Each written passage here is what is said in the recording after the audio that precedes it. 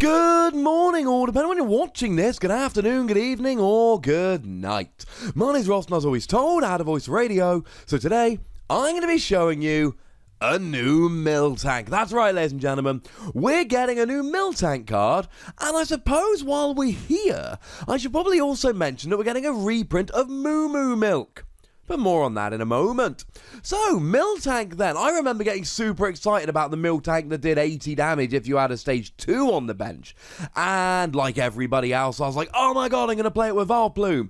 And then they're going to be item locked and they're not going to be able to get set up. And this was when we had Forest of Giant Plants. And I was going to win every game for 1 energy. And then I'd play against something like a Lucario EX that would draw nothing except a strong energy and absolutely battered me in a couple of turns. Boo, hiss, etc. Hopefully the new Miltank can be a little bit better. Now, it's still a colourless Pokemon. It's a normal Pokemon. This is not great, to be perfectly honest. It means you got a weakness to Buzzwole, which of course brings me flashbacks like, you know, when I played Lucario. And it means you don't get any extra tricks, so you do have double colourless energy for your attack, although you can have that on non-colourless Pokemon a lot of the time. Retreat cost of 3 is very high, and Floatstone has rotated out. It's not looking great. But I will say it's got 130 HP, which means it won't be KO'd by something like a Zoroark or a Golisopod unless Golisopod uses its GX attack. So you know what? At least we've got 130, which is a lot better than the old Miltank that had a solid, nice, even ton. Which, to be honest, isn't that solid. Now, it's only got 1 attack, and it's basically a really good one, if a little bit weird. It's for free colourless energy, and it says, reveal as many Moomoo Milk cards from your hand as you like. This attack does 60 damage for each card you revealed. The wording here is very, very important. And our translation, of course, comes from the lovely David Hochmann over at limitlesstcg.com/translations. And as far as I'm concerned, I'm willing to bet David's got this right. David is awesome. You see, if it said it does 60 for each Moomoo Milk in your hand, then you would essentially have to show your entire hand. That would give your opponent a whole bunch of information as to what's in your hand, what you might do the following turn, etc. You do not want to be showing your opponent the contents of your hand. That is rarely a good thing. So here you can have 3 or 4 Moomoo Milk in your hand, but you're sitting here opposite a Tapu Koko and just be like, I'm showing you 2 Moomoo Milk. Maybe I've got more in my hand, maybe I don't. If it said you did 60 for each one in your hand, you'd have to show your hand. As it is, you can show as many cards as you like, hide the others. That's a really important linguistical difference here. So, 4 Moomoo Milk in your hand, 240 damage. 240 damage is nuts, ladies and gentlemen. 240 damage is... it's everything. It's basically everything. We've got a few Pokemon out there like Metagross GX and Incineroar, which are up to 250, but I don't really care. Because first of all, you can play a choice band, and second of all, don't play a choice band. I mean, do play a choice band as well, but play Shrine of Punishment. It's a non-GX. Now, and this makes the numbers beautiful, 3 Moomoo Milk and a Shrine of Punishment, Buzzwole goes down. 4 Moomoo Milk and a Shrine of Punishment, Metagross goes down. Or you can do 2 Moomoo Milk, plus a Choice Band, plus Shrine of Punishment's been down after your turn and your opponent's, and you're up to 170, and then Tapu Lele goes down. This is a great, great attack, as long as you have Moomoo Milk in your hand. And honestly, yes, for some Pokemon, you're going to need 4 in hand. Most of the time here, 3 Moomoo Milk's all you're going to need. Of course, 1 could be prized, but you're generally only going to need 3 Moomoo Milk here. So, at this stage, we should probably pause to look at what Moomoo Milk does. What Moomoo Milk does is what Moomoo Milk has always done, though I feel I'm saying Moomoo Milk a bit too often. As a side note, and we did talk about this in when I did a band video a little while ago, what is the artwork on this old card of Moomoo Milk from Neo Genesis? What is that? It was changed for when it was released over here. Now, to be fair, it's not actually what it's always done. The initial Moomoo Milk flip 2 coins and remove 2 damage counters for each head. But since we've had Moomoo Milk coming back in like Heart Gold, Soul Silver and possibly earlier, it's 3 damage counters for each heads. So you flip 2 coins. For each heads, you heal 30 damage.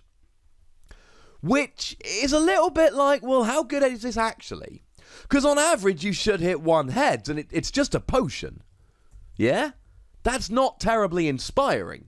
Now, there'll be turns you hit 2 heads, 1 in 4 in fact, where you hit 2 heads and you're like, yay! Now I heal 60. But there will be, statistically speaking at least, exactly as many turns where you hit 0 heads and heal nothing. Now, Moomoo Milk's not getting a video on its own. Moomoo Milk is not a good enough card to get a video on its own. I'm not saying no one's going to play Moomoo Milk, and I think people may, but I'm saying that as a healing card, the thing to remember is that a little while ago they upped Potion from 20 to 30. So if we look at the Potion from the Heart Gold Soul Silver era, that Potion only healed 20. In that context, Moomoo Milk healing 30 for each heads means that on average you'll heal 30, and actually that's 10 more than you would from Potion, meaning it's totally worth playing Potion. But that's not the case here, ladies and gentlemen. Nowadays it's just a potion. So, Moomoo Milk, I mean, look, you can go super aggressive and try and heal loads if you really want. I'm fine with that. But honestly here, it's not worth playing as an item card on its own. It's cute and it's fine and all of that. It's not a reason to play it. You play it because of Miltank. And essentially here, as soon as you get free Moomoo Milk in your hand, you are absolutely loving this. It becomes really, really, really, really, really, really, really, really good. Okay, you've got to get to that point. But as soon as you do, it's awesome. Now, there's several things we can use to help us here. Clearly, something like OHKO, allowing you to put whatever card you want on the top of your deck, is great here. That's really nice. And heck, you can even play Steven's Resolve here. Now, I know Steven's Resolve does end your turn, but remember, this is basically a basic Pokemon. You can use this to search out free Moomoo Milk. Or you can use it to search out 2 Moomoo Milk and a double colourless energy. Because, of course, you're going to need double colourless energy, and that's going to work out absolutely beautifully here. I like this. Now, there are some huge downsides. The one obvious one, which I don't need to talk about anymore, is the fact that you've got to get all of the Moomoo Milk in your hand. And I'm just assuming you've got ways around that. Whether it's OHKO, probably combined with Oranguru, or whether it's Steven's Resolve or whatever, I'm assuming you're going to be able to do it. You really need double colourless energy here, which is a bit of a pain. And that means you're going to be vulnerable to stuff like Enhanced Hammer and the newly revealed Faber, which is a supporter card that not only will get rid of a double colourless, but will actually put it into the Lost Zone, which is kind of terrifying, to be honest. Some people have told me that card's a bit overrated. Other people have told me it's full-on broken. I'll let you decide where you come down on that. But the fact of the matter is, you've got to have an energy and a double colourless. That's a bit awkward. The other thing is, we're losing N, which is great. In a format with N, this would never work. Because the second you got a decent amount of Moomoo Milk in your hand, your opponent would just play an N to reset your hand. We don't have N. There'll be Judge, which some people are playing, but there's also Marshadow. Marshadow saw a weirdly large amount of play at the World Championships. I did mention this in a video, I'll pop a link in the description. But Marshadow saw a lot of play at the World Championships. And I think that's going to continue. And Marshadow is going to be a real pain in the neck for this particular Pokemon.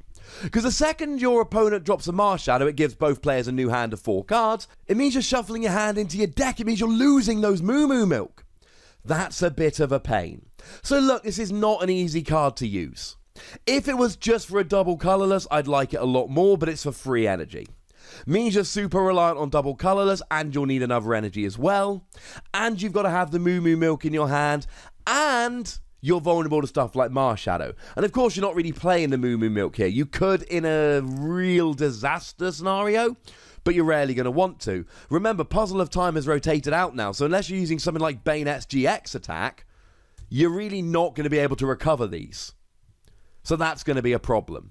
And then as soon as you've got like 3 of these in your hand, a Rangaroo then becomes pointless because you need to keep them in your hand. There's some downsides to this, I get it, but you can hit 240 with a non-GX single prize Pokemon. And yes, it's weak to Buzzwole, but Buzzwole will need their once per game Beast Energy and their once per game Diancie Prism Star in order to get a one-hit KO. While you're one-hit KOing anyway, I ain't scared of Buzzwole. If you get this attack working, Buzzwole shouldn't scare you. Getting it working is the issue. I'm giving it 3 Wassies. I expect it to be played and played around with and tested. Whether we can consistently get it rolling enough, that is the big question. But I want to hear from you. Do you think you can get it rolling consistently enough? Do you think it's going to be good? Let me know in the comment section. Go nuts, but do remember the rule, please. Be nice.